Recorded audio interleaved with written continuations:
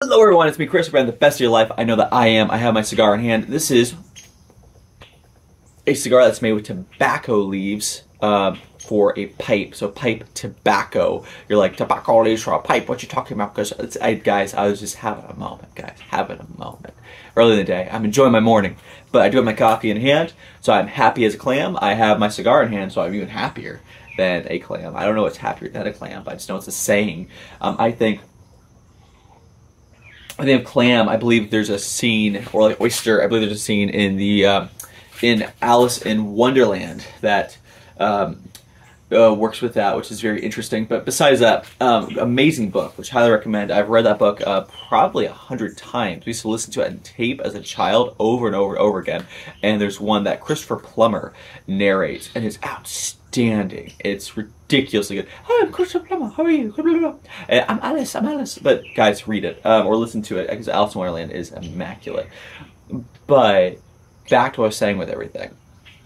So, vengeance, being vengeful, being bitter, being resentful, becoming someone who stabs others in the back, that's a process. And what tends to happen is life is suffering, and so people tend to, well, as people, I'll just write down in my journal, we relate things from our perspective to what we know. We can only relate experiences or situations to what we know. The reason that so many people quit, so many people don't achieve their full potential, is because in their mind they relate things to the past, and rather than realizing that you're a growing person, that you're constantly changing, never ending, you actually you relate to, oh, well, I did that as a child. I always failed as a child. I had difficulty making friends as a child, so that must go into adulthood. I must have difficulty making friends now. Or I must have difficulty making money. Or like, oh, I failed horribly at this job and was fired. So that means that every job I'll have forward, I'll be fired. No, you don't have the mentality is,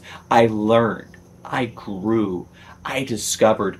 But also, guys, something that's so important is that if you ever read the book, The Body Keeps a Score, really good book, by the way.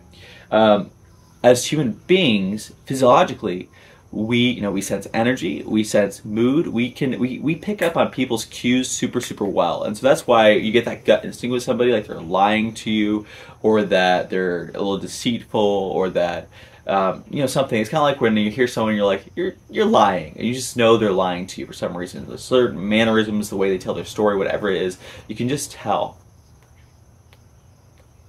because as human beings, we pick up on those cues super well.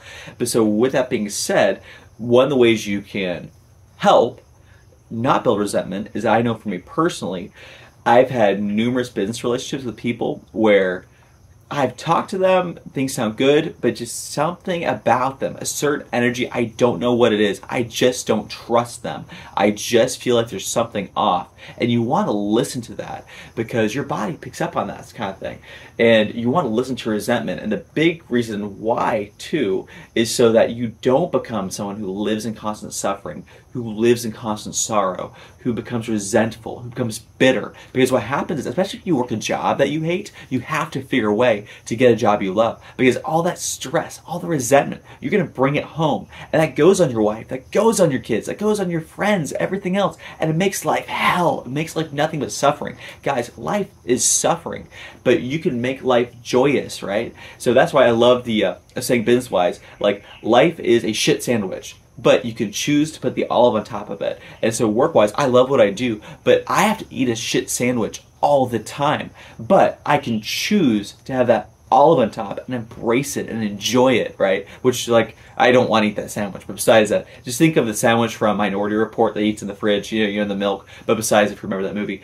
But guys, if you notice yourself becoming resentful, particularly in a relationship, especially if you're dating a girl and there's just little cues, guys, so quick story. So I have a friend, I went through it. So guys, I can speak from my perspective because I've done the stupid shit, for you to learn from me and learn from my mistakes. But I'm a strong-willed person. I overcome things well. So I am very blessed with this mindset that God has given me. But besides that, so with all that being said, always trust your gut. And I've always been shocked how my gut is, like, always correct. And I have a really close friend who's an amazing lawyer. And the dude is just brutal. And he's a really good guy, really strong Christian guy, really good guy. But he can read people just like that. He can read situations just like that.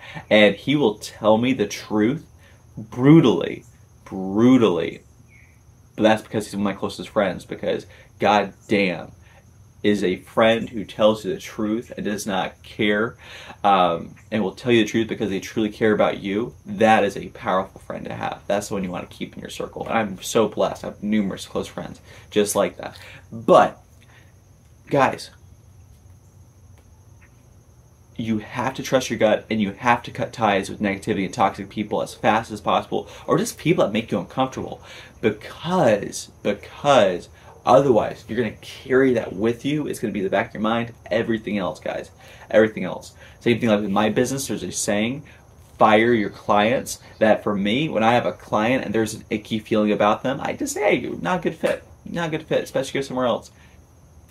Especially like with money, because especially the way money works is that if people, generally speaking, like people who pay less, and they stay less. People who pay more, as simple as that. And so that's why, like, if you have a business, you want to be in a market where you can charge a super high price and don't have time for people who can't afford you. And that sounds bad, but because people who can't afford you, they're the ones, they file chargebacks on the credit card. They're the ones who give you shit all the time. They're the ones who are problems, who cause problems for other people because they're dysfunctional, all that stuff. And that sounds brutal, I know, but I'm telling you the truth. And if you want to become a great business person or anything else in life, you have to realize it's way more important to be respected than to be liked. It's way more important to do what's right instead of doing what will make you liked. And that's what someone with integrity, that's what a leader, that's what a man does. You do the right thing regardless of if you're loved or if you're not loved for it. But besides that, anyway guys, I am Chris.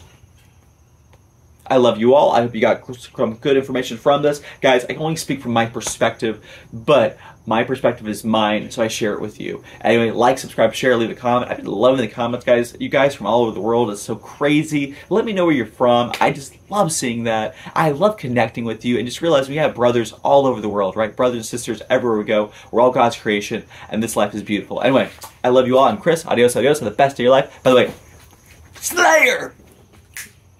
Disciple. Fucking love that song. Anyway, love you all. See you around, right? Bye-bye.